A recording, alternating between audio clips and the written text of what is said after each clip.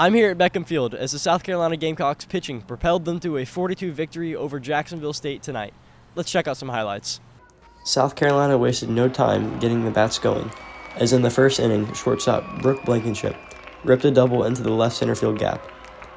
During the very next at-bat, center fielder Riley Blampede blooped one into no man's land in between the right fielder and second baseman that went for a triple and drove in Blankenship to get the Gamecocks on the board. The next inning, Blankenship's bat stayed hot as she singled into center field, driving in third baseman Carly Shelton to extend the Carolina lead to 2-0.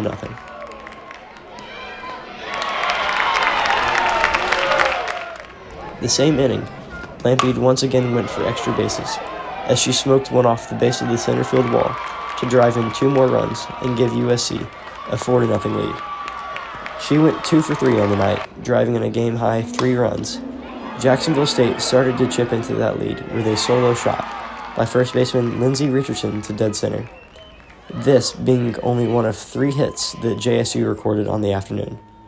South Carolina's pitching staff, led by Regan Bennett and Sage Marjetko, combined for only 6 strikeouts, but induced soft contact all afternoon that allowed the Gamecocks to hold onto the lead and win with a final score of 4-2.